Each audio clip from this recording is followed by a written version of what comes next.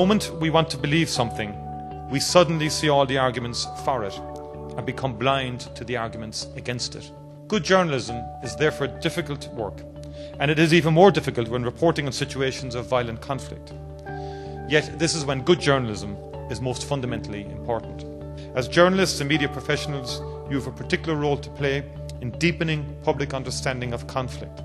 As professional communicators, you are uniquely positioned to reach viewers, readers and listeners around the world. You identify that common thread of humanity that makes us empathise with a woman fleeing from atrocities in Darfur, a young soldier on his way to an uncertain future in Iraq or Afghanistan, or a Palestinian child sitting in the rubble of his school.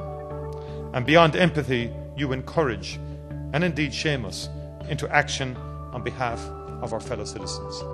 The issue of equality for women, the underrepresentation of women in politics, the significance of having a gender analysis in decision making, in informing political decisions, isn't sensational. It's not controversial.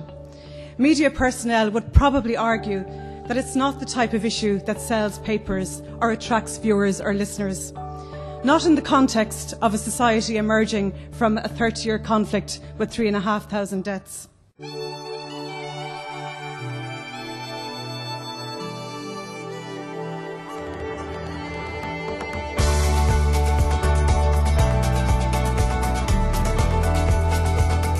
We are journalists, we should personalize our article, our story. But on the other side, we should think about those people, how will impact those people with our article, with our writing. And in this conference I took some skills, some experience from others, from different journalists from distinct conflict countries. So that's why I think it was so useful for me. We've also fallen into this habit of using the language of government.